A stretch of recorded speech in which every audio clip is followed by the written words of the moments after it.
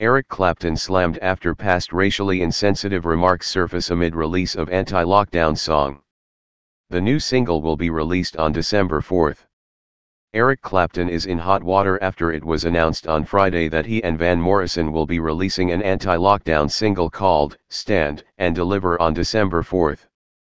The single is written by Morrison and recorded by Clapton, and news of its release had many scratching their heads for the fact the song appears to blatantly go against the government lockdowns and mandates set in place to mitigate the spread of the coronavirus.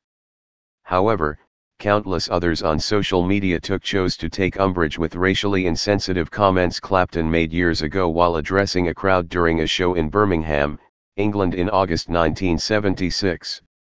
During the again unsurfaced tirade, which many younger Clapton fans hardly knew existed, the guitarist and crooner allegedly called for foreigners to get out of Great Britain.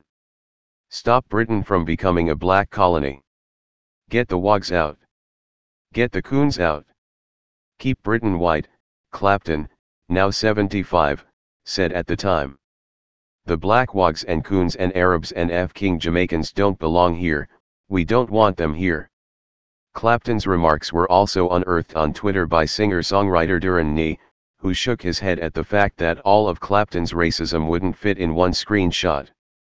The Mountain Goats, a band that had released the pandemic anthem this year, was among those who slammed Clapton and Morrison for their new single. What the F.K. is wrong with these rich a-holes, the band fumed on its Twitter account. I ask this as a Van Morrison fan. Meanwhile, novelist and podcast host Hari Kunzru chimed in, adding, last time Clapton weighed in on politics they had to start Rock Against Racism. Clapton is the worst. He has always been the worst. He was even the worst member of Cream, Kunzru added in a follow-up tweet. Van Morrison is also the worst.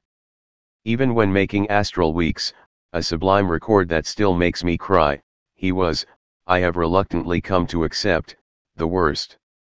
In a statement to Variety on Friday, Clapton called the absence of live events due to lockdown restrictions deeply upsetting.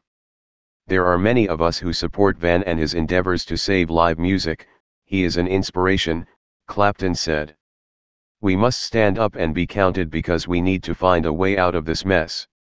The alternative is not worth thinking about. Live music might never recover. Morrison also praised Clapton for laying the track and said in a statement via his Save the Music initiative that it is heartbreaking that many artists aren't able to perform.